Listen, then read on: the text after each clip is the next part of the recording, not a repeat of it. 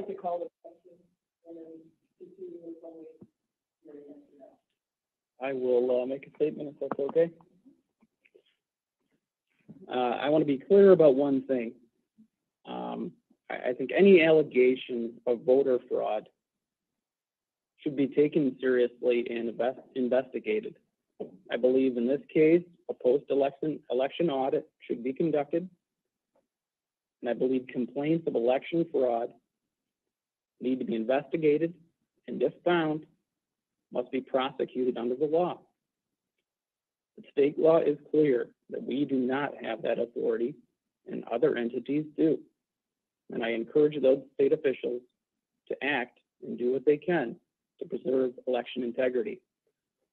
But this board must respect the authority entrusted to it and follow the law as written. We must not attempt to exercise power we simply don't have. In this case, the law is absolutely clear. We have a clear legal duty to certify the results of the election as shown by the returns that were given to us. We cannot and should not go beyond that. As John Adams once said, we are government of laws, not men. And this board needs to adhere to that principle here today. This board must do its part to uphold the rule of law and comply with our legal duty to certify this election. I will be supporting the motion. Norm, would you like to make a statement? Yes, I do. Yeah, we told green, Norm. There you go. I want Michigan State colors up. Okay. I have a statement that's prepared. I have a statement. It's prepared. I'm going to read it. And I have a copy for the clerk. So you don't need to try to follow me on it. The role of the Michigan Board of Canvassers dates back to the 1850s, and I take this responsibility seriously. Today, I'm faced with an important decision whether or not to certify the results of the November 3rd general election. Of critical importance is the fact that only after certification may candidates who allege errors in voting pursue legal remedies, such as recounts.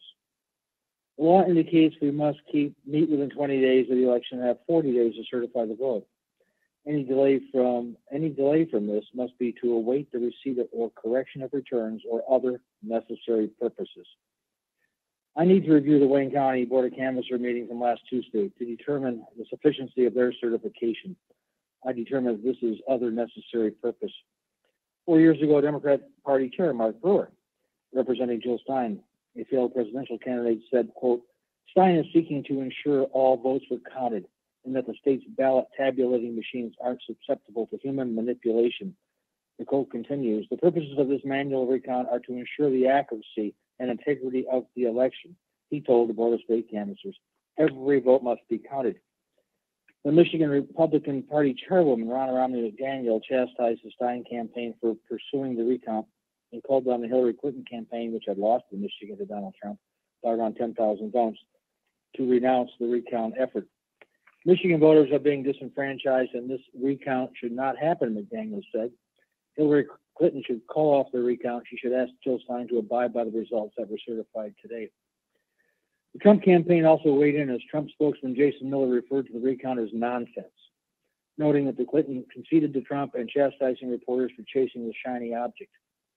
Quote, I really think it's ridiculous that so much oxygen has been given to the recount effort when there's absolutely no chance of any election results changing.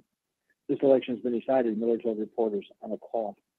I cite this recent history to remind the Michigan citizens and the state and local press that 220 is not the first time there have been questions about voting machines, election procedures, and the process here in Michigan.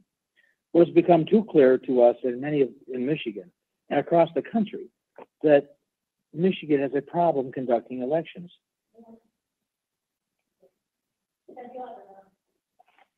I'm talking right into this thing.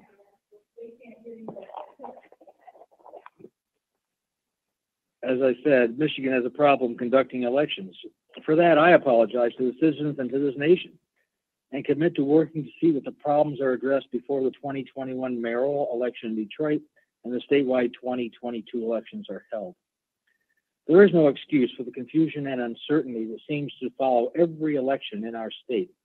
It is unacceptable that so many questions have been raised about the 2020 election. The Secretary of State has been on notice of these issues, and her failures to effectively address them have resulted in national embarrassment for Michigan. Just this past August, after our primary election, I was under the assumption that she was going to use her statutory supervisory control to run the November election in Detroit. This did not happen. Her inability or unwillingness to properly organize Michigan elections so that only eligible voters vote and that all votes are properly verified, and that abuse of absentee voting procedures and ballots is prevented, and that votes, when being verified or counted, are subject to proper scrutiny by accredited poll workers is unexcusable. There needs to be a thorough and full review of Michigan's election process and procedures so that this never happens again, and we don't have a nation watching and wondering what happened in Michigan. The Secretary of State must fully cooperate with this review and must be prepared to address the serious shortcomings revealed in the November election. The people of our state deserve better. Numerous questions have been raised that may be legitimate, but the Board of Canvassers did not have the time, the resources, or the authority potentially to get to the bottom of most of these issues. It is clear that the Secretary of State acted perhaps illegally in a way that exacerbated the situation by forcing certain local clerks to distribute ballot applications to everyone on the qualified voter file. That action was contrary to state law and resulted in some voters arriving to vote on election day only to be told, "You've already voted." The unusual contract with the partisan Rock the Vote organization may have added ineligible voters to the QVF. All questions and concerns should be addressed so that never again we have an election and with distrust and suspicion. Let's look at everything and fix our problems. In 2000, Florida was a national embarrassment when their election procedures and process were found to be inconsistent and inadequate. Officials on both sides decided never again, and on a bipartisan basis got busy and fixed the problems of Florida. 20 years later, it's time for Michigan to act. Our problems are not new. 4 years ago, Democrat Mark Brewer complained loudly and raised questions about voting irregularities and the fact that 50% of Detroit precincts could not be recounted. Just 3 months ago, we were shocked to learn that the problem had worsened. The number of precincts that were unable to be recounted rose to 72% for the AB count boards. Since we cannot rely upon our elected Secretary of State to provide a review of these conflicts, we must look elsewhere. That is why today I am asking the Michigan legislature to conduct an in-depth review of all election processes and procedures in Michigan. I will offer a motion to make this request from the entire Board of Canvassers, since concerns have been raised by members of all the parties. And I believe, nope, not quite done. Since Republicans and Democrats have raised the issues of serious election irregularities, the legislative review should have support for the board and on both parties in the legislature. Since many reforms and recommendations may ultimately require the governor's signature, I would ask that she also lend her support in this effort. Hopefully 2022 will see elections conducted the way they were in Florida this year. While they set records for early voting and absentee ballots, everything was transparent and well managed. The election results were known early and no dispute over the conduct of the election. It is my greatest hope that after the next election, this board will be able to certify the results in an environment where there are no unanswered questions or suspicions that our election was in any way compromised. All citizens need to be assured that Michigan is conducting clean, accurate, and professional elections. And to finalize it, I do not plan on voting for certification. I believe Wayne County certification process needs to be looked at. I think there's serious problems with it. And that's the end of my statement. Thank you. Okay, Norm, and I know that you have it written for our. Yeah. Yeah. I believe the purpose of this board is to assure voters that every vote is counted and that procedures are fair for everyone, all parties involved. I agree with my colleague Norm. The voters in this state through a ballot question changed fundamentally how we vote in this state. We now have no reason absentee voting. We have same-day voter registration. We have the ability to conduct audits after the fact. That's great. I supported all of those things, but it requires that we change our election system.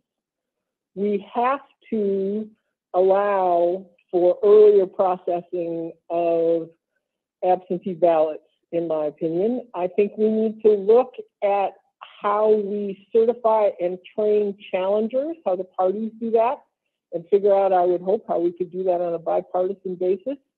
I think we need to get rid of, I think we're the only one in the nation that says you can't recount a precinct if it's unbalanced.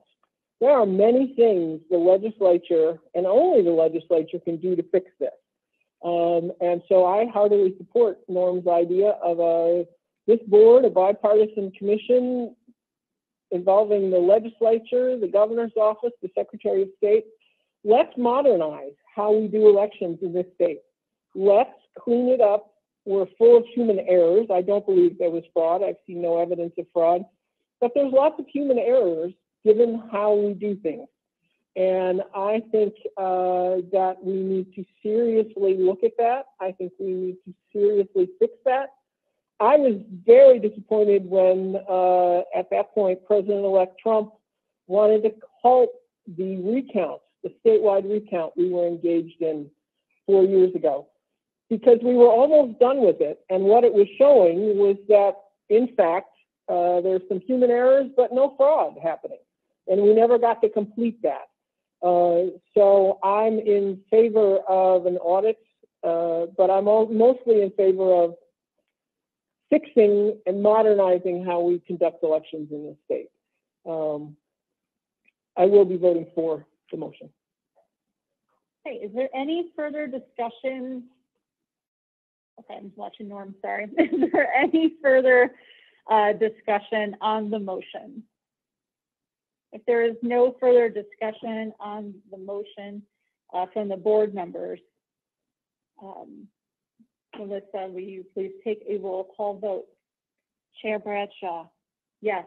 Vice Chair Van Langveld, Yes. Ms. Matuzak, Yes. Mr. Schinkel. Abstain.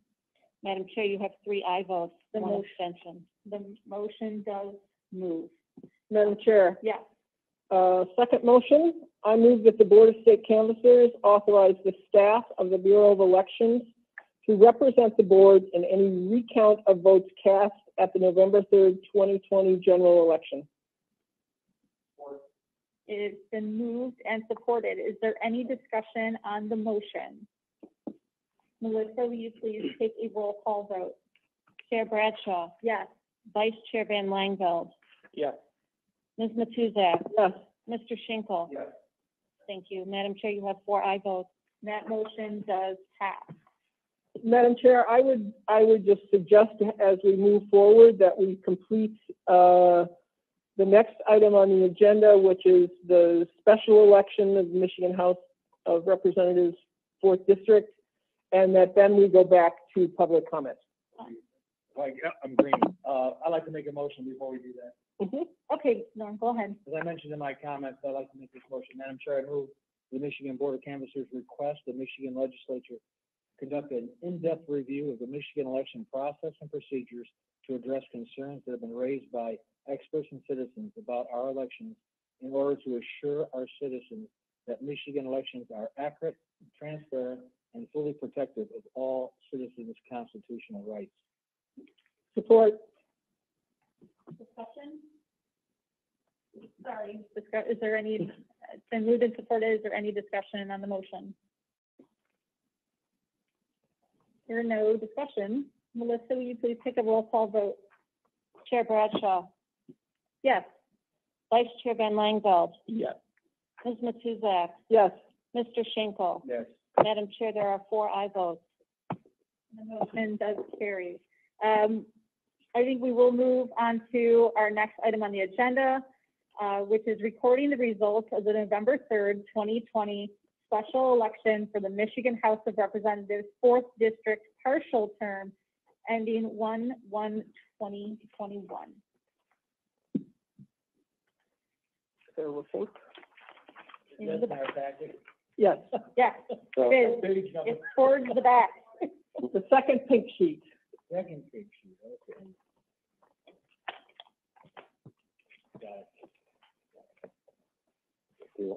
I can just briefly say that, for all the reasons stated previously, regarding the process, the vote totals were such that Abraham Ayash was elected with 28,379 votes. And staff does recommend that the board certify.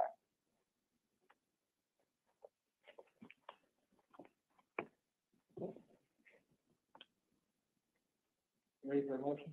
Mhm. I will make the motion. I move that the board record the results of the November 3rd, 2020 special election for the office of State Representative, 4th District, was certified by the Wayne County Board of Canvassers on November 17th, 2020. It's the one that's printed in our book. I'll support the motion. Okay, it's been moved and supported. Is there any discussion on the motion? Hearing none, Melissa, please take a roll call vote. Chair Bradshaw. Yes. Vice Chair Van Langveld. Yes. Ms. Matuzak. Yes. Mr. Schenkel. Madam Chair, you have 4 aye votes. The motion does move. Okay, so I want to just check. I'm sure that we still have a lot of people, and going to go back to public comment from